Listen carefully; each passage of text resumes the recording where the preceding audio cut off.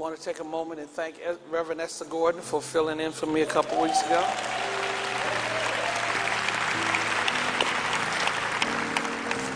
She's a tremendous instructor, and I'm grateful to the Lord for her. Amen. Amen.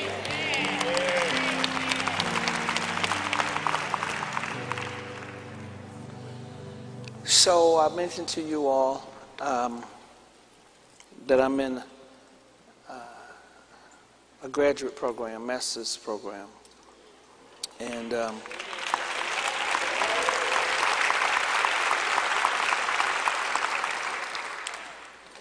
it's kicking my tail. And that week I was away in Chicago for the whole week for school. It's a mega church pastors cohort, it's called. It's all of the pastors in the program. Pastor churches of at least 2,000 people. And we're learning a lot. I'm learning a lot. And it's a very, very wonderful opportunity. I want to thank the elders for releasing me to be able to be in the program. I appreciate their support, and I want to thank them. It's 4 years long. Oh, no, I can do it, but at the end of the 4 years, I'm talking about retiring. So I don't know what got into me to... Huh? Yeah, well... I'm just thinking what I can accomplish. Well, I've already exceeded my expectations of what God could ever do in my life.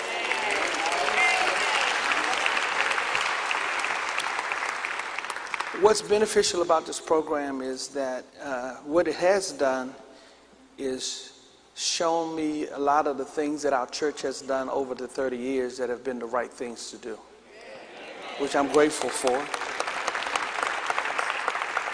But all churches reach a plateau. You go up and you raise to a level that you plateau. And we are plateauing. And we have to re-engage our members in what we ought to be passionate about. And we have to reignite the fire. I know you done won 2 or 3 people to the Lord. And you feel good about that, pat yourself on the back. That should last you till you meet Jesus.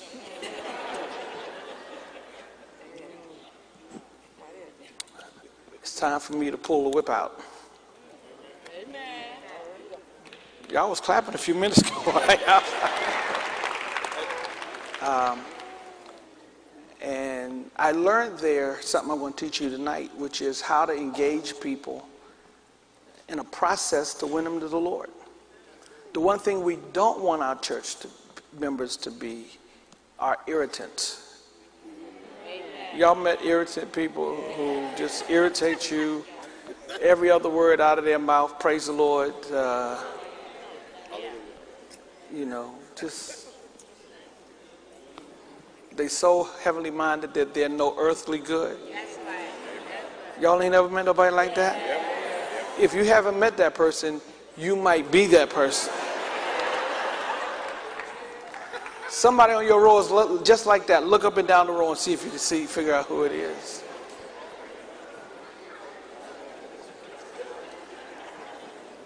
Don't point to them. I'm just saying,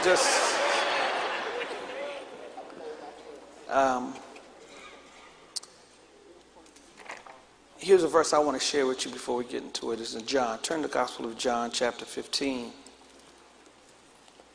John chapter 15.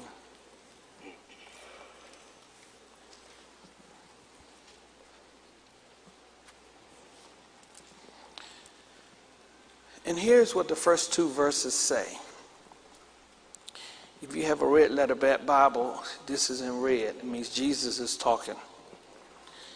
He says, I am the true vine, and my Father is the vine dresser. Every branch in me that does not bear fruit, he takes away. Let me stick a pin right there. Every branch in me that does not bear fruit, he takes away. You know what that means? If you're not bearing fruit, what good are you? The expectation of the Lord is that we bear fruit. And every branch that bears fruit, he prunes,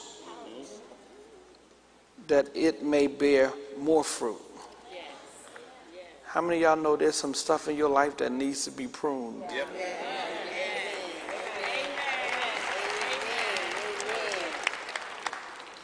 But the fact that you're a part of him, that you're connected to him, that you're a branch from him, his expectation is for us to bear fruit. And because of that, he wants you to bear fruit. He prunes you. Why? That you may bear more fruit. God wants us to bear more fruit. Slide down to verse 8. And here's what verse 8 says. By this my Father is glorified, that you bear much fruit. By this my Father is glorified, that you bear much fruit. Y'all missed a great spot to shout amen. Here's what that means. God don't get no glory because you say giving honor to God, or because you acknowledge him. You know, you see people acknowledging the Lord all the time, which is all fine and dandy. But what really gives God glory is that your life and your behavior is such that it makes other people want to follow the same God that you're following. And the problem I discovered is that the Christians, their behavior and their actions toward people is not conducive to make people want to follow Jesus. We're mean, we're nasty, cantankerous, selfish. What else? Arrogant, insensitive, self-righteous. Go ahead, name out some more stuff y'all is. Go ahead. Gossipers, slanderers. We all of that. And nobody wants to repeat that. So I believe God's trying to raise up a new generation of people who will have the right heart, the right mentality, the right posture, the right grace, that we won't be a bad reflection of the kingdom of God. That other people will see us and want to be like us, want to follow in our footsteps, and want to meet the same God that we're serving and that we're following.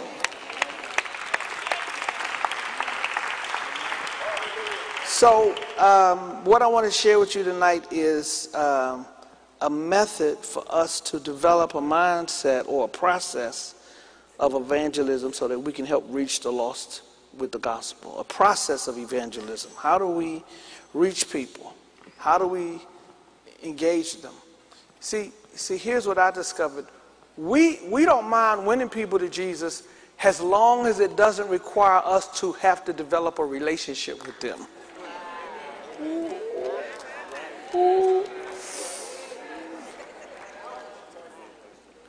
If I can just drop the gospel on you, be on my way and go on my life, that's great. If I can just tell you about Jesus, give you a track,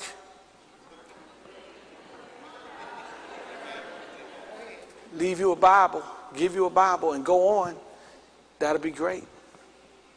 But that's not the way God designed us to want to win people. And the problem is we have become content not winning people.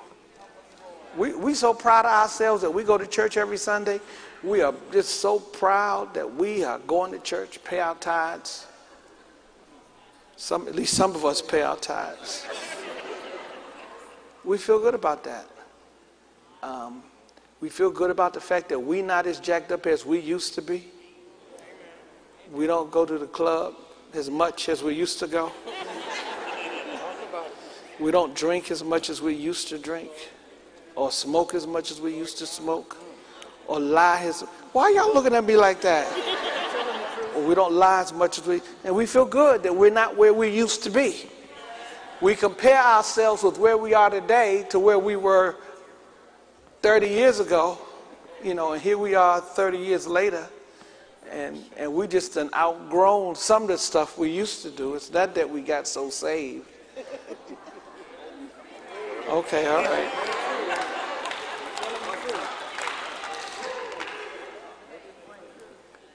And we think that God is pleased. But Jesus said, if we are plugged into him, what glorifies God is that not just that we bear fruit, but that we bear much fruit. Isn't that what the verse said that I just read? Let me read it. Y'all didn't read it. Let me read it to y'all again. By this my Father is glorified, that you bear much fruit. So you will be my disciples. Much fruit. Look at your neighbor. Say, when the last time you won somebody to Jesus? No, that's not the right question. Ask this question. How many people have you won to Jesus? Wait for an answer. Okay, don't wait no longer. It ain't gonna get no better. We absolutely have to engage and develop a passion in us to win people to the Lord. And what I want to do is, this is so simple. I'm going to show you today a method, a process really of being evangelistic in reaching lost people. And we're going to use the word bless, B-L-E-S-S. Each letter stands for something in the process that I want to challenge you to use to engage people. And I'm going to tell you right off the bat, winning people to the Lord requires developing relationships.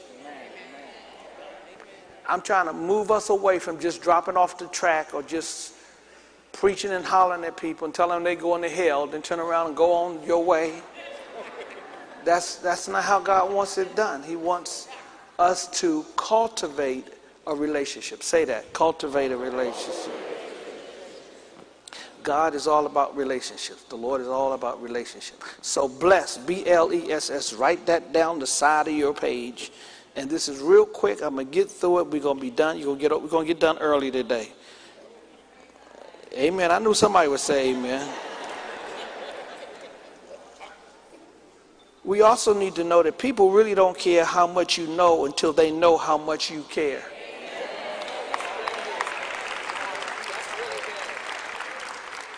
And this is a way for us to show people that we really care about them.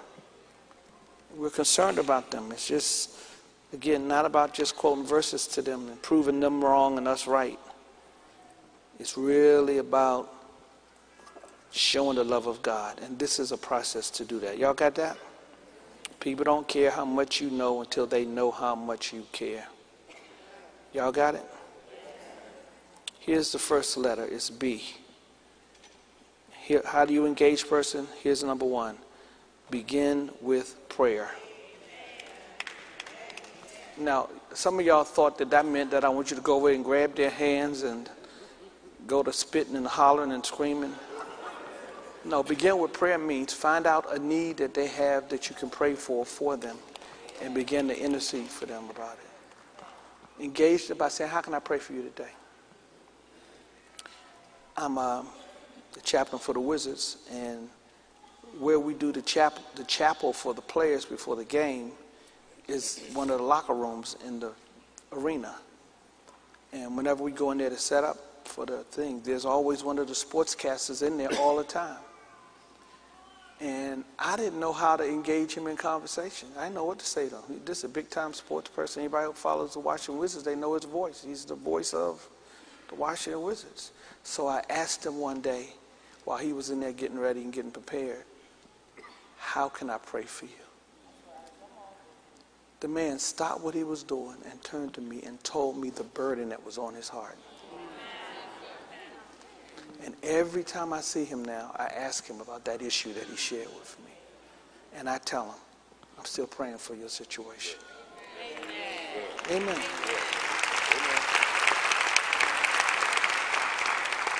I don't care how much money a person has. I don't care what level of education they have. I don't care what community they live in, what kind of car they drive. Everybody got something that they need you to pray about. Now, I'm not just telling you to just ask them about it. Do you think you could actually pray about it? Pray about it. Put it on your list. I have in my phone, I have these notes. And I have a section where I put people's prayer requests in there. And so when I pray, I can call it out and call out their names. Begin by showing an interest of praying for the person. How can I pray for you? Write it down and actually pray for them. Somebody say amen. Here's number 2 is the L, and it stands for listen to them. Give them an ear. Because again, I asked the guy, how could I pray for him? And you would have thought the way he was talking to me, he was on a psychiatrist's table, stretched out, telling me about his concerns, about the situation that he raised with me. He gave me, and I just listened. And here's what I mean when I say listen, because this is what I need to tell y'all. Because when somebody tell you about their problem, y'all feel the need to psychoanalyze and give them answers. Look at your neighbor and say, he talking about you. You know that's how you is. You feel, because church people are know-it-alls.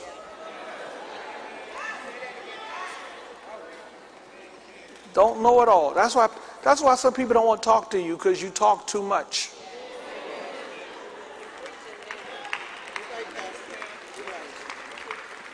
You got all the answers.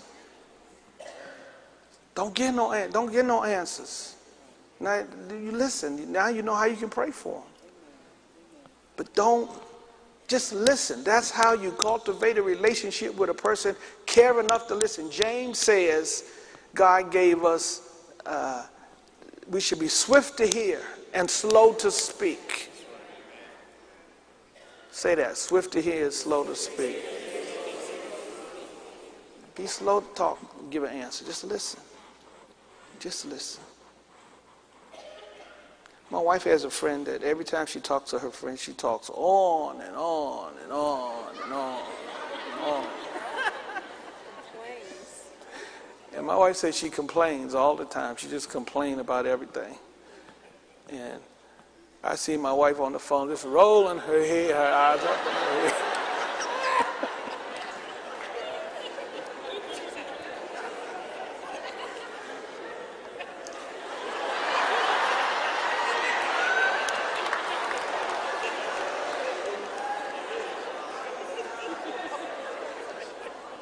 If she's watching, maybe she'll stop complaining.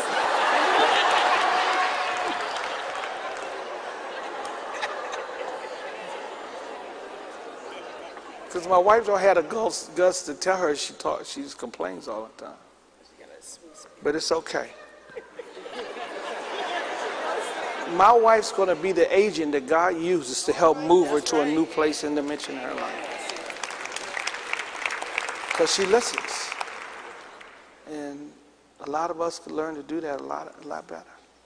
And the key point is don't when they talk to you, don't come up with an answer. Because the saints be quoting scriptures, pulling out books, just telling people stuff. We're not going to do that. We're going to listen. Look at your neighbor, say, listen, listen. What do y'all think the E might be? Encourage. What else? Evangelize. What else? Engage. Empathize. Okay. Evaluate.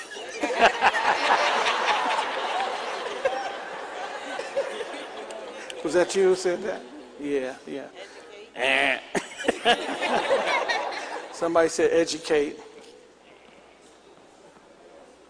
I know that y'all wouldn't get it. Elevate, esteem, y'all got it all.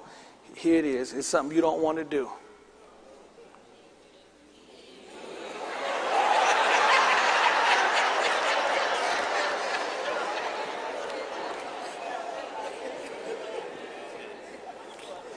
There's something about eating a meal with somebody that forges a bond that nothing else in the world does.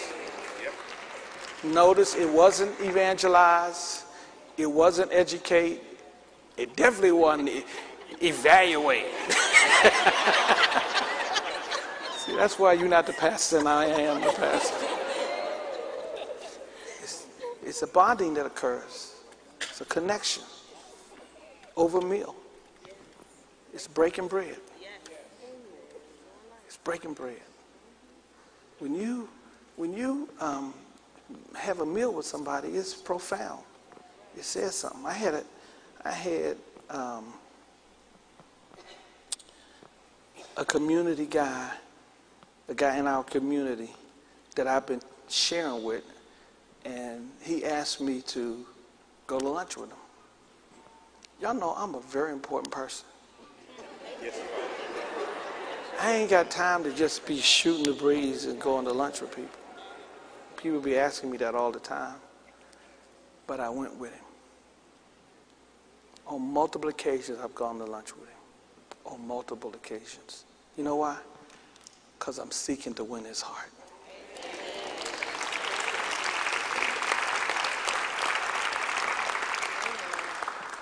In one of the meals, he reached in his pocket and pulled out a check for $5,000 and gave it to me for our church. For our church. I asked him, did he want me to take him out to lunch the next week too?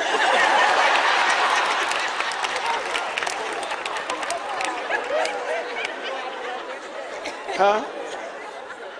Yeah.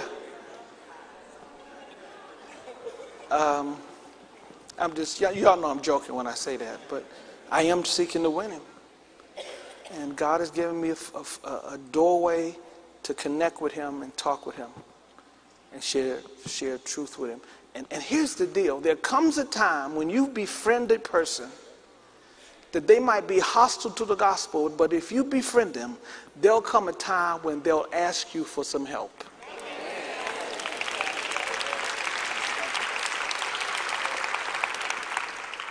They'll ask you for some direction. What should I do? That's the time you share, is when they ask. What did I say?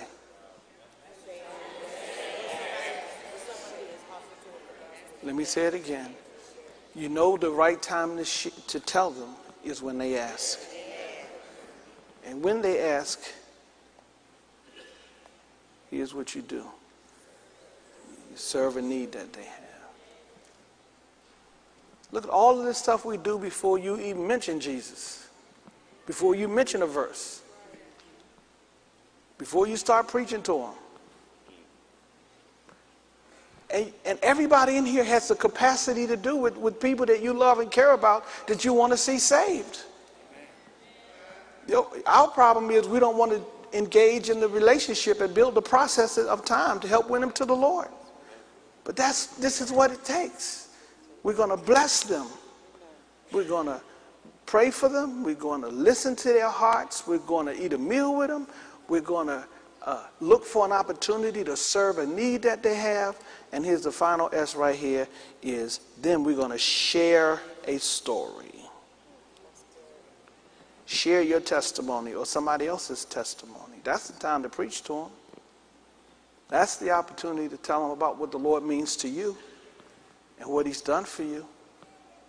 That's the time to do that. That's the moment when they ask after you've served and cared and listened and prayed and befriended them and cultivated a relationship with them. Yeah, we're not looking for any quick overnight stories of people to get saved. We're going to cultivate relationships with them. And I want to challenge everybody in here to think of some persons that you know are unsaved, that you want to see saved, and ask God to give you the grace to follow the blessed process. That's what I want you to do.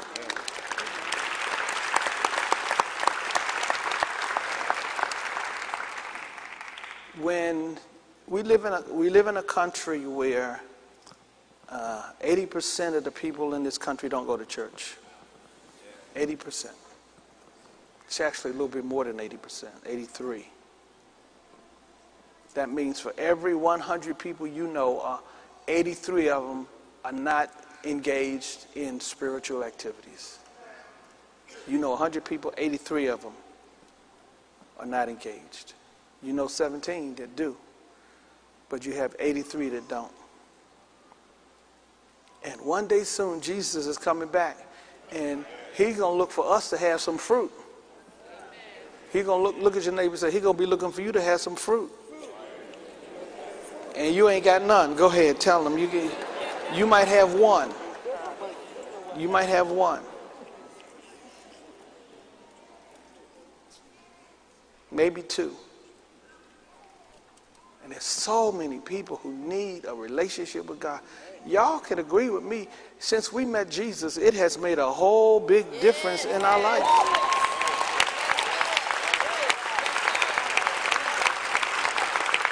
When you got something good like that, why wouldn't you want to share it with somebody? Why wouldn't you want them to have it?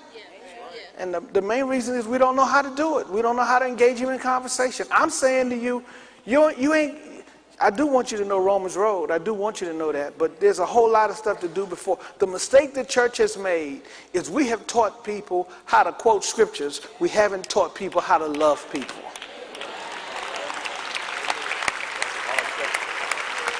We haven't. We done taught y'all the verses. Y'all know the Romans Road. Y'all know. Y'all got your little badge, your little evangelism badge. You know, and I'm proud of you because we asked you to do it. Yes, amen. I'm proud of you. I'm not down on you. I'm not talking bad about you. I'm glad you did it because that's what we told you to do. But I'm recognizing now that we got a lot of people who can quote a lot of scriptures, but they don't know how to love somebody. They don't know how to care for anybody.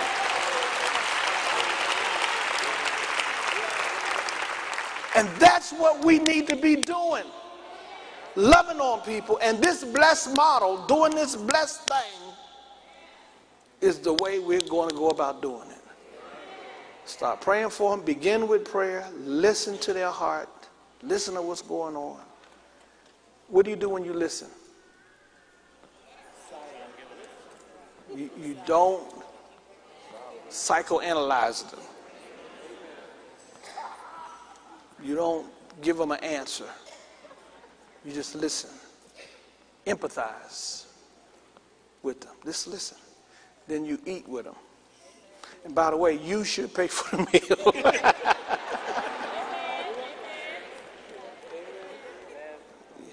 I think the amens only came on this side of the room.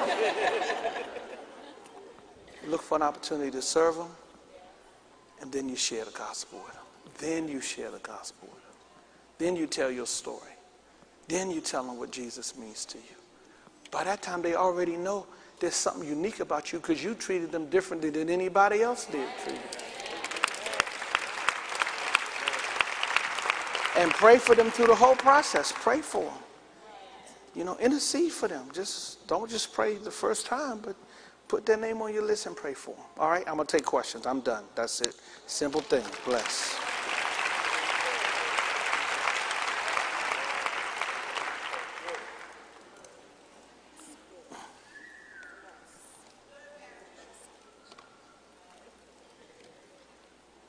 I want it to be good, but I want y'all to go out and do it. That's what I want y'all to do. That's the main thing. I want you to. Matter of fact, I'm praying that the Lord would put it on your hearts to be willing to bear some fruit.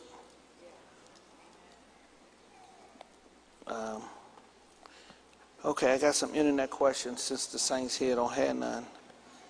The people on the internet are asking questions. Okay, how do you witness to someone who says they're okay with going to hell?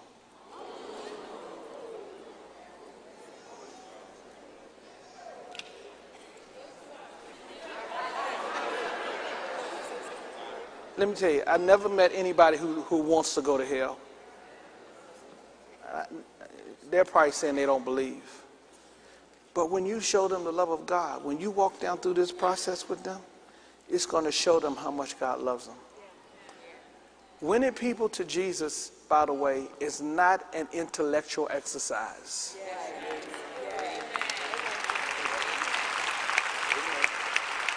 It's not about, because people, they're going to ask you all kind of crazy questions. Where did Cain get his wife from? They got all these questions that they want to argue with you about and so forth. You can give them an answer, but that's not what wins hearts to the Lord. It's the love of God. And you love them, pray for them, and do this process, and be passionate. The whole thing I'm trying to instill in us is to be passionate about winning people to the Lord. And you share with them the Word of God at the right time when they're ready. will melt their hearts. That word will not go out void and turn to God void. It will come back. Okay? Yes, ma'am. Go ahead. You bold, courageous, only soul out of all of these hundreds of people who came up here. I'm so proud of you. Thank you. Yes, ma'am. Thank you for this, Pastor. Okay, so what do you do if you want to actually, have a meal with someone that you know that God wants you to, because this person became in the family, and they're very close to the person that you. Okay, well, I'll just be transparent slightly. Like it's my mom and her husband. He drinks all the time and is very belligerent. But I know that God is bringing me to a place to forgive him for the things that he's done to me and my sister, and even things that he's done to my mom. But how do you, if you take someone out to a meal, because that was what was on my heart. I told my mom, I said, me and my husband, we want to take you and your husband out to eat. I haven't done it yet, because if he orders a drink, he might get belligerent, he might get rude. It's just, what do you do in those type of situations? Because it's just like, it really tugs on my heart, like a lot. So here's what I would tell you. Because I don't want to lose my mom because I can't. Yeah, Dad, I'm going to take you out to dinner. I'm not going to pay for your drink. He's not my dad. Your stepdad. He's not my stepdad. He's my mother's husband. That's where I'm at right now. I'm just saying. Here's the problem. I'm going to be honest. Yeah, Houston, we have a problem right here. Houston. Here it is, right here, is your attitude toward a sinner person. A sinner has no choice but to sin. Right. They don't have Jesus. Right. If I didn't have Jesus, I'd be a drunkard too. Some of us got Jesus and we still drunkards. No, this really, I'm glad you had the courage to come up, because there's a lot of people in here who have the same attitude that you have. It's not right. That's the whole thing. Don't you think he picks that up? He does. Yeah, sure he does. We got to do let me put you down on the surgery here, do something to your heart. See if God will take your stony heart out and give you a heart of flesh to love him in spite of himself. The same way God loved you even when you didn't do the right thing. You got to love them unconditionally. We don't love people because of what they do or don't do. We love them because God loves them and God cares about them, and he wants us to help win them to the Lord. And you can do that. You need to pray, Lord, help me love. And you know how you can do that? I do. I fast. I pray all the time. That ain't going to fix it, baby. Just fasting and praying. Here's what you say. Lord, let me be the instrument that you use to show him your love. Let it come through you. Ask God to help you do that. Amen. And just love him. Yeah, I know he got issues. All of us do. We all got problems. But hurting people hurt people. So you have to ask God to open your heart so that you be the instrument to show him the love of God. Okay? Amen. I'm going to pray that God just beat the hell out of you. You can do it, baby.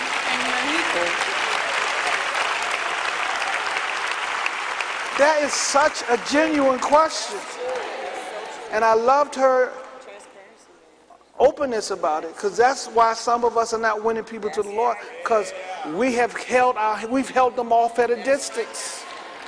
And I'm saying, you're the instrument God wants to use. Say, God, make me the instrument that you use to help win that belligerent person that nobody else wants to be around and nobody else wants to talk to and nobody else likes being around. Ask God to help you be the person that wins them to Christ. Yes, sir. Yeah. So I joined the church like about a couple months ago. So I'm still under construction, but I'm like very excited about the church. So I'm telling all my friends, but some of them are still looking, they're looking at me and they're like criticizing me. Like if I don't do something right, it becomes into this big thing. Well, look at you. So if you want to invite somebody to church and you're not perfect, like how do you handle that when they come back at you? Like, well, why are you doing this? Why are you doing that? Because they become very critical sometimes and wonder, how do you handle that? Because it's really about them. Yeah. So becoming a Christian doesn't mean you're perfect. Right. Does not.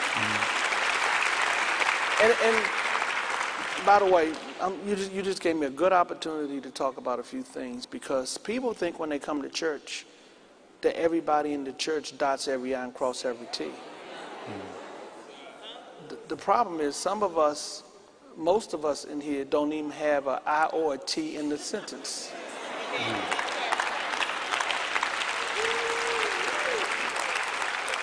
We don't have it together. We're not right. We are projects being worked on. When they want to point the finger at you, say, I ain't never said I was perfect. I'm not right.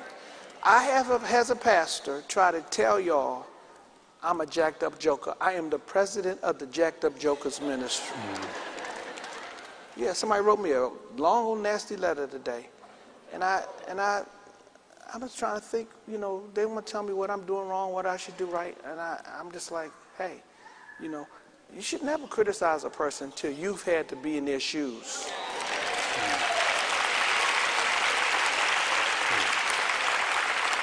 So I have one more. So you got the answer to that? I mean, you just say to them, hey, I'm not perfect. I never told you I was. That's what I've been telling them. I'm under construction. Please tell them, please be patient with me. God is not through with me yet. Yeah, I got that from you, the under construction thing. And then I just been sort of like changed, since I've been coming to church. Like if I see an attractive woman, like I haven't been, like I used to be. So I've been inviting them to church. I just wanted to get your views on that, like single man inviting somebody. I'm just saying, if they come, like, what does that look like?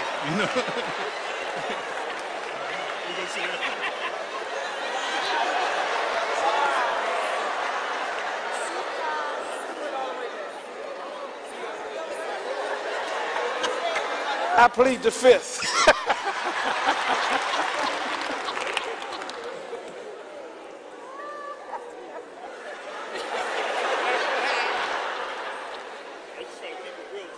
Yeah, well, it's real. You kept it real. It's real. One of the things we have to try to teach men and women, and I talk about this a lot. You haven't been here long enough to hear me talk about it. But you'll hear me talk about this a lot, because it is a problem in our culture that we evaluate people on the basis of their exterior looks. Yeah. I tell the lady, just because he's driving a nice car don't mean it's his.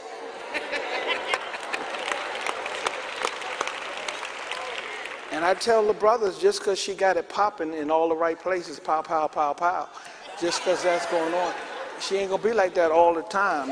You have to start learning to love the person that's inside the body.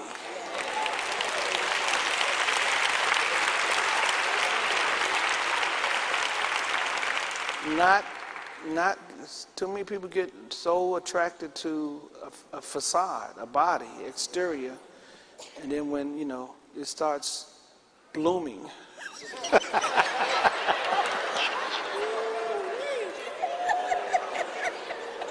Now you don't love them no more. That's the wrong posture.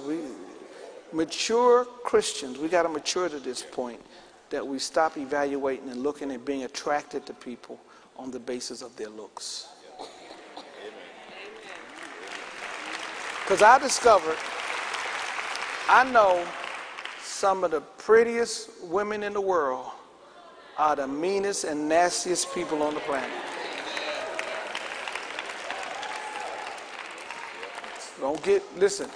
Don't get drawn into something, then get all up in there and realize she crazy.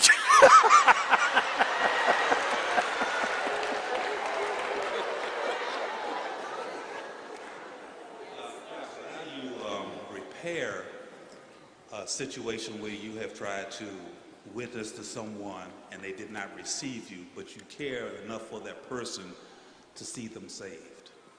How do you repair?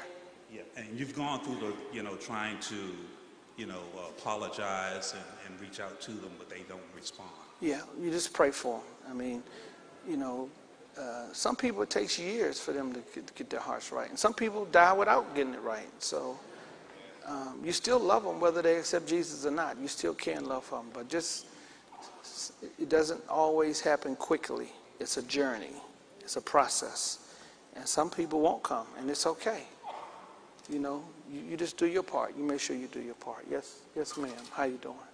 Pastor, what do you do when I'm in a situation where on the corner where I work, there's a bench. And there's a what? A bench. Where, a bench? Yes. Oh, okay. I wasn't sure what you said. I wanted to be clear.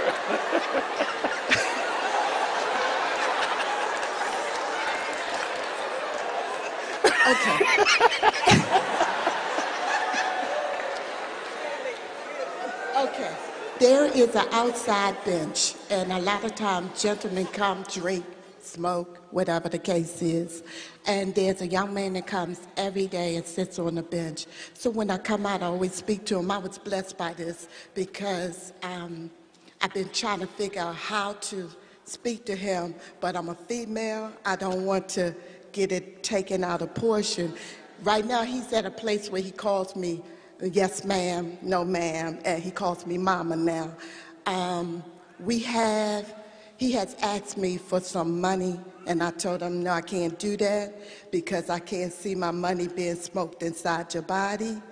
Then one day I came out, and he did ask me to have something to eat, so I walked up to the corner, got him something to eat. How do I handle that? Because he is a male. I don't want to send the wrong message, but I do want to talk to him about Jesus. Right. So we take this, the BLESS process, figure out where you are. There might come a time where it's time to have a meal. So what you do is call your husband, Kevin, sitting right there. Say, Kev, can you take off and come and have lunch with me? I want to take this young man to lunch. And Kevin, my friend, who I grew up with, is going to take you to lunch and take the man with you to go to lunch together.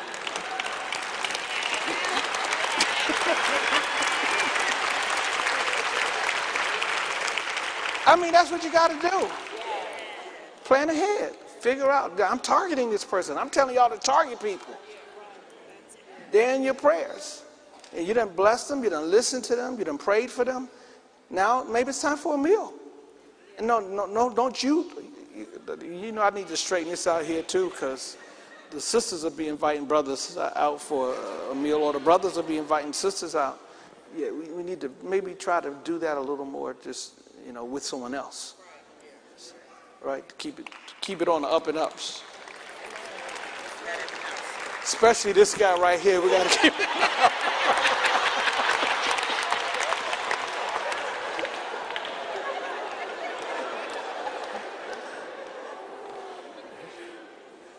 Yeah, so if y'all see him coming to y'all ladies saying he want to go out for a lunch, say, I want to bring my girlfriend so-and-so with me.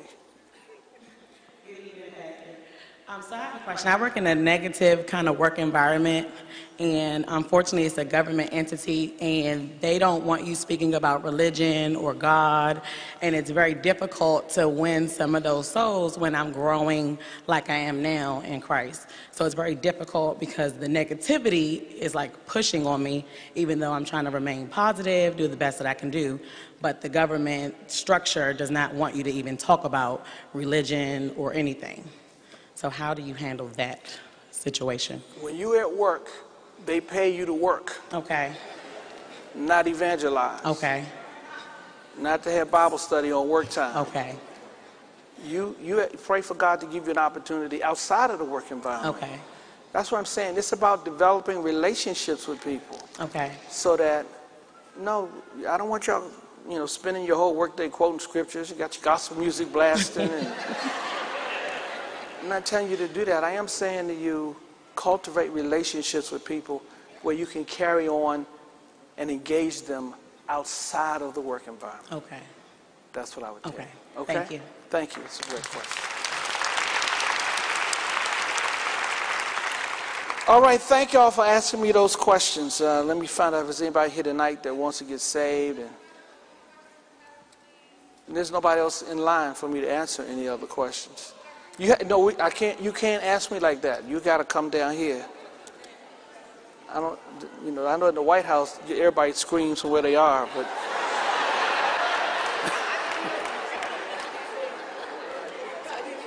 Don't worry about it. But really, this question is for your wife. And I wanted to know how she handled when her friend, when she talks to her, and there was the constant complaint. And the person keeps calling, or you want to keep talking to them and you love them, but how do you say to them, listen, I can't hear you complain anymore? I don't know.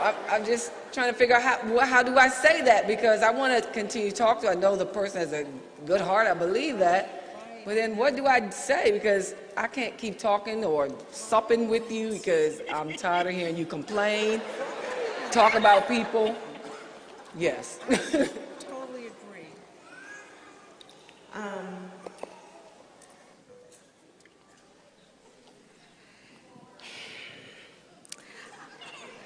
I don't know that I've figured everything out. But what I do know is that my friend needs to be transformed more in the image of Christ. So I do know that. And I know that I can pray for her, but I also am learning that I have to have boundaries. And when we talk, and some people's personality, they're just very more pessimistic, like, and melancholy kind of temperaments. But I know that I have boundaries. So when we talk, I'll let her say what's going on for a little while. And then I try to change the subject to a positive way to look at it. And most of the time she'll say, you know what, Trina, you're right. I need to look at it that way. But then sometimes she wants to keep going on and on and on and on. So that's when you've crossed the boundary. And so I just say, I'll talk to you later. Okay. But I don't know that I've mastered it or figured it out. So I think boundaries, when enough is enough. And then give your friend time to talk to you, but always show her the Word of God, the principle that she can use, and maybe she'll be like my friend and say, yeah, I didn't think of it like that. But then if she doesn't, you have a boundary. For me, it's like 15 minutes. Okay. And then after that. Okay. Thank you. Yeah.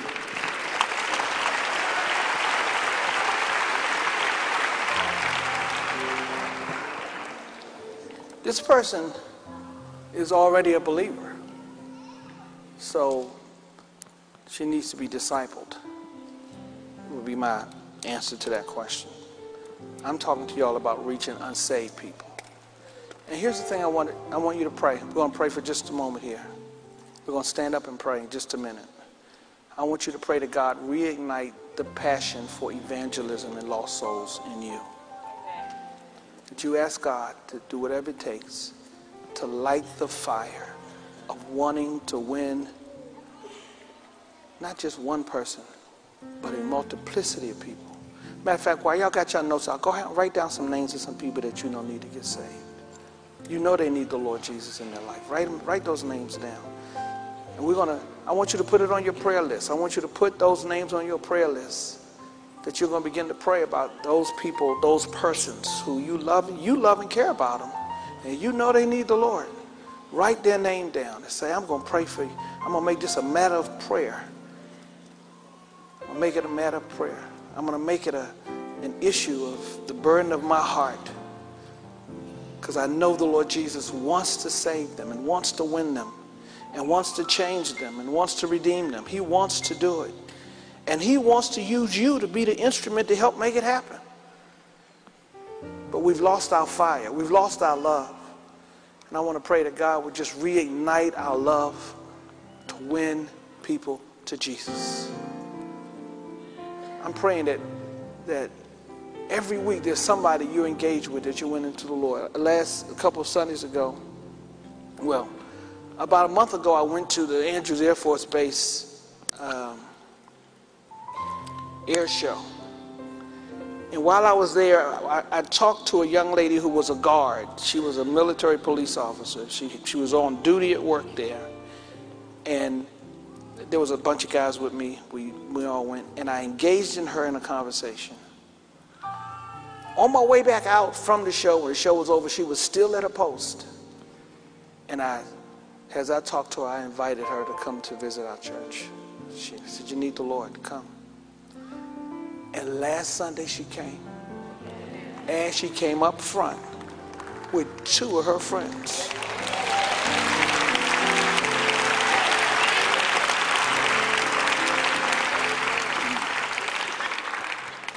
There's 3 more names on my list of fruit. 3 more people. Because of that one person that I talked to, that's how you get much fruit. God wants us to bear much fruit. Y'all got it? Did y'all write those names down? Yes. Come on, let's stand and pray. This is our prayer for tonight.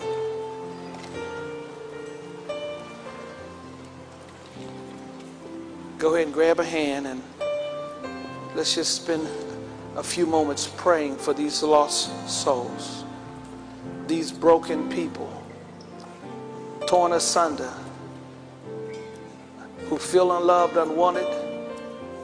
They might smile in their face, they might act like they're strong, but when it's all said and done, they're broken people. And God's called us to reach them. Go ahead, let's pray.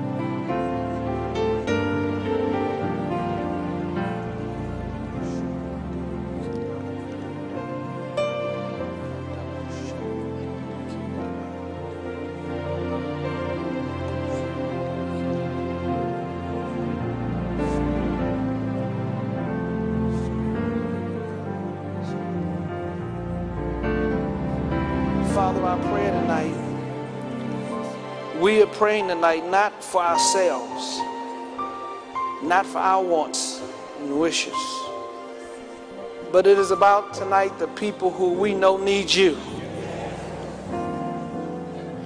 It is about our co-workers who are lost and broken. It's about our neighbors. It's about our relatives, our cousins, our uncles and aunts, our mothers and fathers, our sisters and brothers, our sons and daughters. That God, we want them to have a relationship with you like you have given to us. So tonight we come calling out their name before your altar. Open their eyes, God. Change their hearts. Snatch them out of the grip from the enemy, Lord. before it's everlasting too late. That is our prayer, that you save them. We call their name out, and we pray that you would empower us to be instruments to help win them. Help us to be prayer warriors for them. Help us to listen to them and eat a meal and serve a need and share the gospel and tell a story. Use us, God, to be the instrument. We want to be used for your kingdom. Help us to bear much fruit. We want to bear much fruit, Father. We don't want to just be churchgoers that just bring ourselves to church. But we want God to be passionate about winning the lost to the kingdom. So it is our prayer tonight, as we join hands together with one another, that you would light the fire and help us, Father, win many, many souls to your kingdom. In Jesus' name we pray. Amen.